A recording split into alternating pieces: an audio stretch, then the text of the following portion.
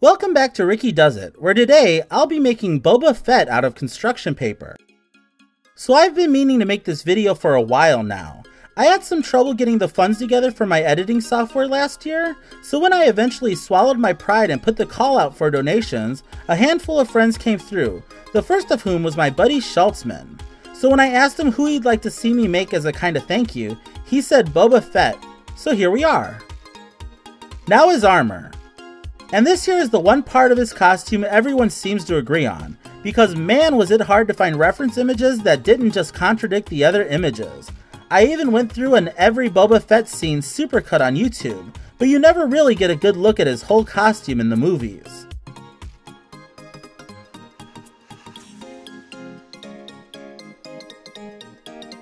So let's get his head on his body, and figure out his arms.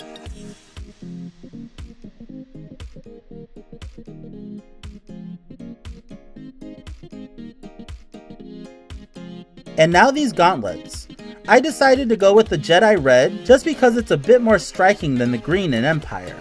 As for their shapes, that was the hardest to make heads or tails out of. The best I could tell is that one holds either a tiny missile or a novelty-sized pen, and the other one's clearly a super soaker. And now his hands.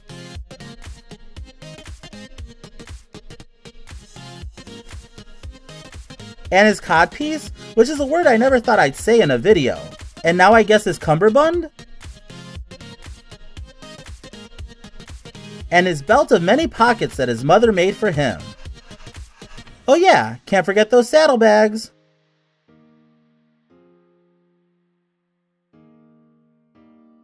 Now let's get these cargo pants figured out. I was gonna do each leg in 2 pieces, but I think this totally works. Now these knee pads were a bit tricky, but I think they ended up looking halfway decent.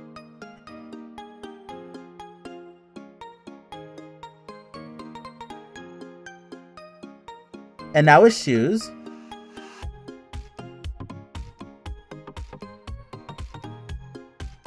And shoulder armor. And now the little touches. First his antenna, and I'm gonna add a strip of cardboard for support.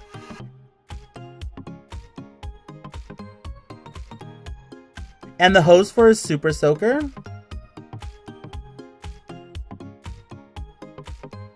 And this tiny missile, I'm going to do in 3 separate parts, just because it's easier than trying to cut out the tiny precise shapes.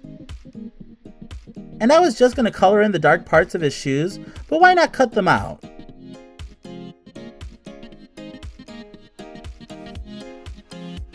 Now you know we here at Rickey Does It appreciate a nice jaunty cape. So let's set him up with that.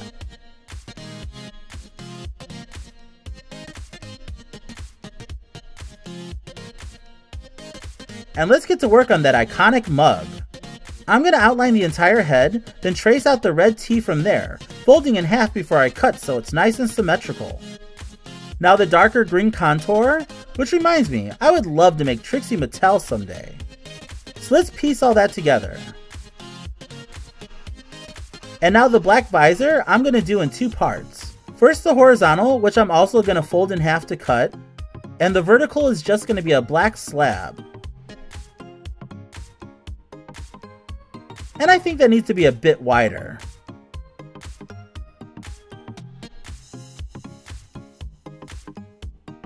Now I'm going to do this chest decal separately with blue pencil and white ink. While that dries, I'm going to do my favorite part of his costume, these weaves snatched from the scalps of his enemies. Now I'm going to add a little bit of red to this logo.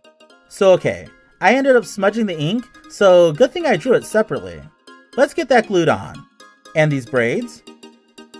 And finally, these little yellow accents for his helmet. And now we draw. I'm just going to lay out everything real quick. And if you're enjoying this video, why not share it with your friends and loved ones? That would really help me out a lot. And don't forget to subscribe for all future videos. And who knows, maybe one of them will be something you've suggested. And now we color. I'm just going to go back and forth with crayons and colored pencils, using darker shades of each color just to give everything some nice dimension. So if you're a Boba Fett purist, you may have noticed I left off his shin pockets full of combs and spatulas. There was just a lot going on with this project, and I had to make an executive decision to preserve my sanity somehow. Also, they're shin pockets. So let's give his helmet a little depth. And now we ink.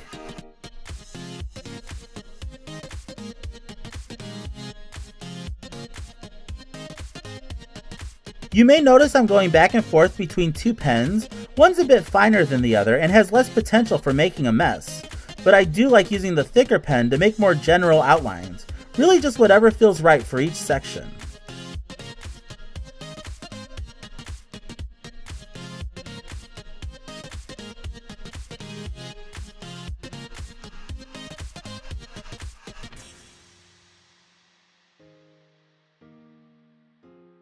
So let's get that helmet.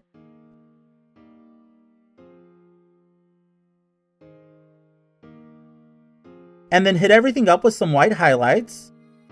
And there he is, our Boba Fett. Now I have to admit, this was a lot of work. But in the end, I think I did Schultzman proud. So if there's anyone else you'd like to see me make, let me know in the comments. And yeah, thanks for watching. If you like this video, be sure to give it a thumbs up and check out some of my other videos. And make sure you subscribe for all future videos. And why not follow me on Twitter, Facebook, and Instagram at Rickey Does It. That's R-I-C-K-E-Y Does It. See you soon.